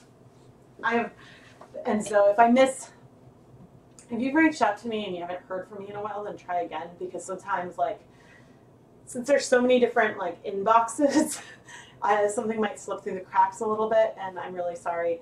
But I do try my best to try to keep up with questions and comments and things.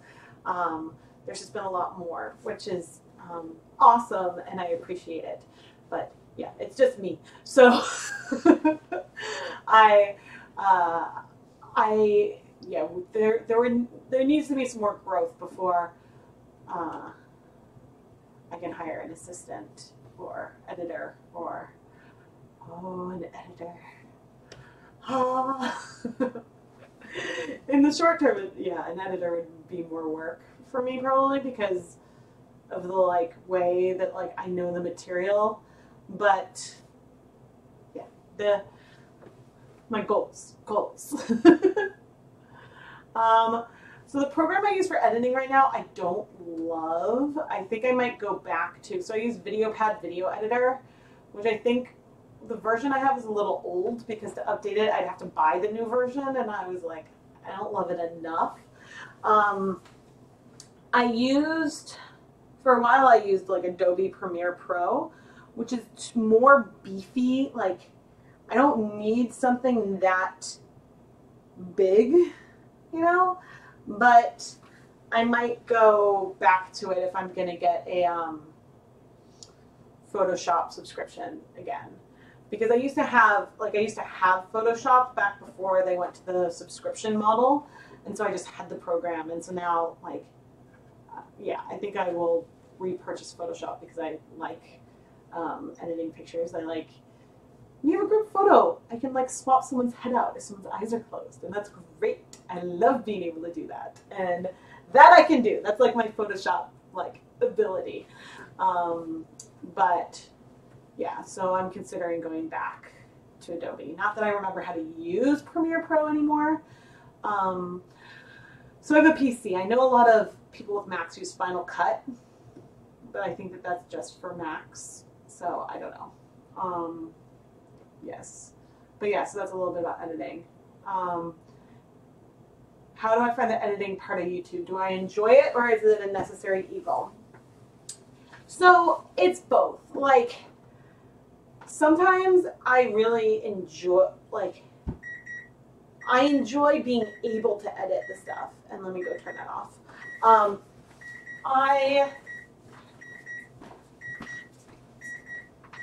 I definitely, my favorite part is the filming. And then there's some videos that when I put together, I'm super, super proud of. I think one of the videos I had the most fun editing in a long time was when I did the Indie Dyer Reacts, and I reacted to some viral video that was ooh, look, you can dye this beautiful bright blue with pennies, and it did all this stuff, and I watched it, gave my reactions. But what was fun is that in a lot of the examples they gave, a lot of them were things that I've tried, and so I was able to show screenshots from videos that I did to sort of, it was fun because I was so this is clickbait. This is clickbait. Yeah, it was really, really, really fun for me to share what my experiences with some of those natural dyes were, and be like, of course, I was like, oh, I think they're buying shirts. It didn't even occur to me that they probably were photoshopping the final results, which, like, of course, if they're going to be lazy enough to, like, fake results, of course they're going to just Photoshop it. So that was fun to edit because it was so different from what I normally do. But like I have like my rhythm.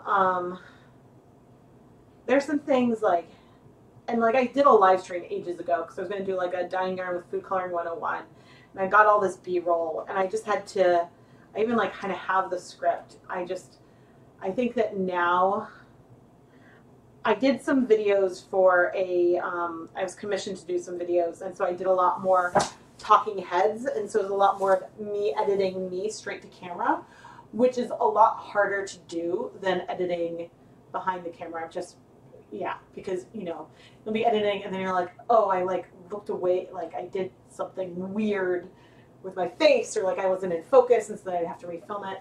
But I've also gotten a little more comfortable being in front of the camera and editing myself, so that's why I've been popping in front of the camera in videos more. So, I mean, it's definitely not my favorite part. I don't loathe it. If I loathed it, then like I wouldn't do things that had as many cuts. But like I've been enjoying, one thing I've been enjoying lately is doing time lapses. And so like I'll do, rather than only showing a little bit of the video and then like magically going to the done yarn, it's fun to at least show like sped up, this is everything that I'm doing to add the color to yarn, and then talk not while I was doing that. And so that, like, that's something, like, I don't know, it's just fun trying things a little differently sometimes. So, yeah, but yeah, I'd say in general, the editing is a necessary evil. But yeah, I mean, if I'm making a video for like another company, which like, or if I was making a video not for me, it takes a lot longer than if I'm making a video for this channel. Because a lot of times I don't watch, I do a very like bare bones editing, and so like an edit as I go, and I'm not necessarily going back through and rewatching things over and over and over again. And so that allows me to put out as many videos as I do. Yeah, and so the nice thing is, like, I certainly cut things out, but most of the footage that I film for a given video, parts of that end up in it, and so that editing as I go helps. But yeah, thank you guys for tuning in. This was a lot more like chat heavy versus like dye heavy live stream, but I think the colors we created were really awesome.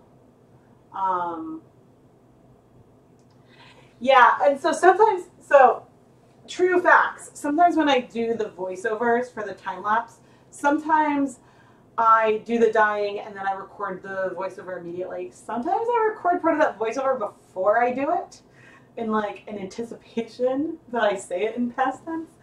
So like I will have just done like one side of like speckling, and then I'll talk about how like I flipped more times. Yeah, so sometimes I do it before, but whenever I'm doing that, and oh gosh, I'll be so like embarrassed if some of that ends up, like the audio accidentally ends up in a video, but I'm always like voiceover, and then do it. So that way I know right away which clip, okay, I want the audio from this one, and then if it's a time lapse, I just say time lapse, and I'm like, oh, okay, that's what I need for that. So that's one of my little like hacks to just make it easier.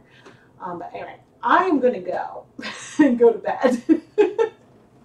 Well, no, I'm going to go and remove the yarn, steam set the last one, and clean up a bit, and then go to bed.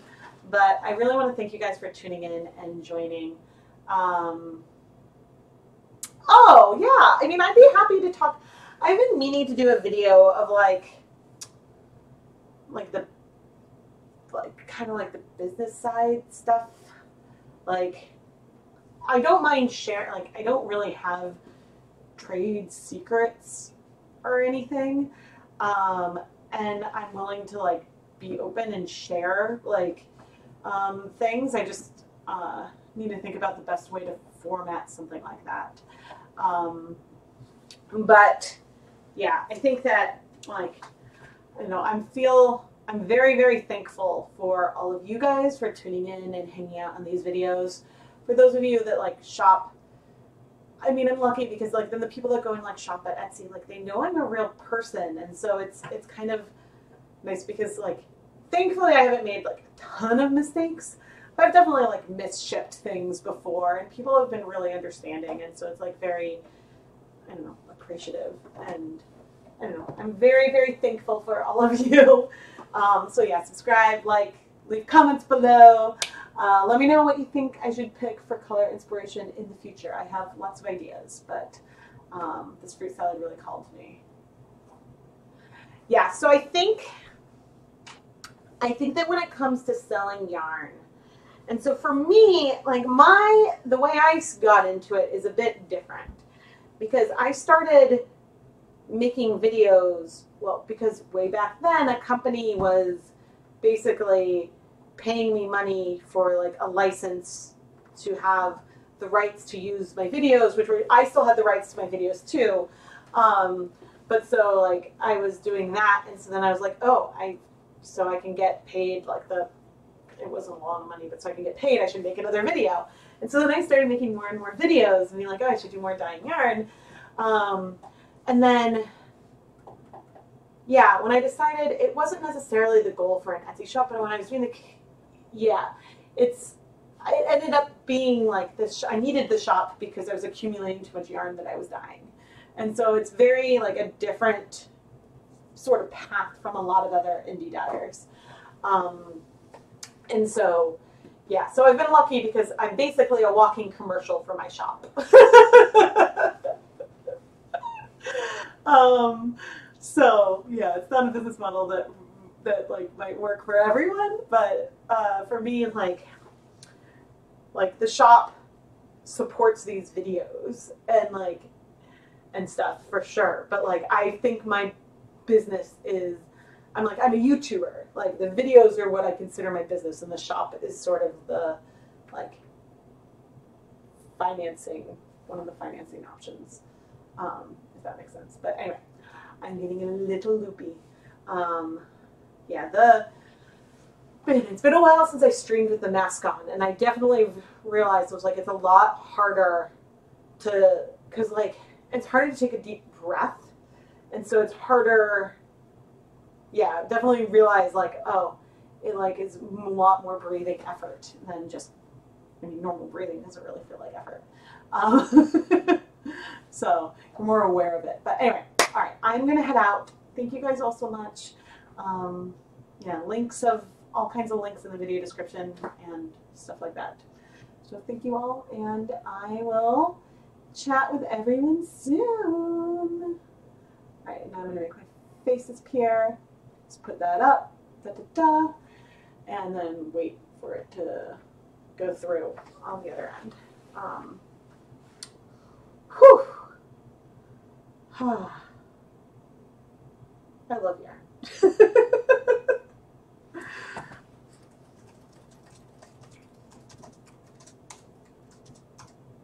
Oh my gosh, I cannot type. Aha, and I'm going to make my face go away, and then I click end stream. All right, good night, everyone.